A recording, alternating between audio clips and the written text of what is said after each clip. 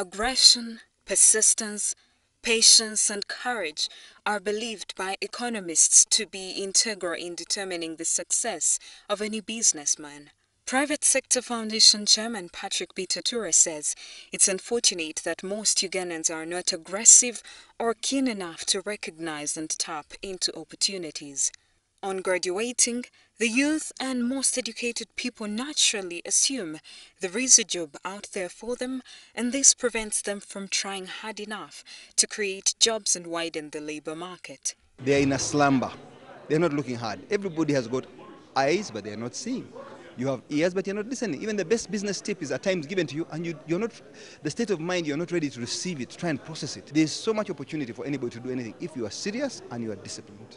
This thinking has escalated unemployment rates, with most youth claiming there are no job opportunities, something Bitature disproves. What are they doing for me first because I've graduated? No. You come out feeling entitled to a job, you won't get past the interview stage.